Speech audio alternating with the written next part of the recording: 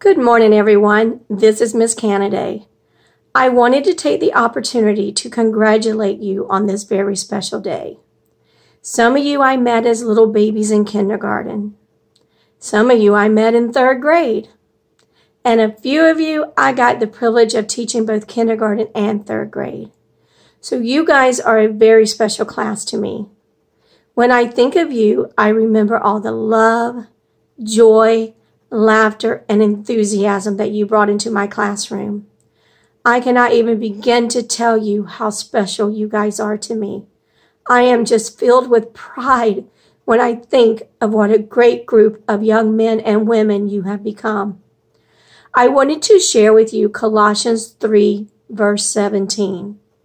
And whatever you do in word or deed, do everything in the name of the Lord Jesus, giving thanks to God the Father through him.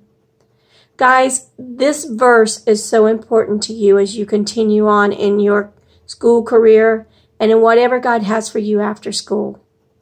This verse tells us that everything we do, great or small, either brings God glory and shines a light in a world that needs light so much, or it doesn't. The choice is always yours. I am praying that with what you have learned here at Greenbrier Christian Academy, in your home churches, and most importantly in your homes, will help you to be able to make the right choices.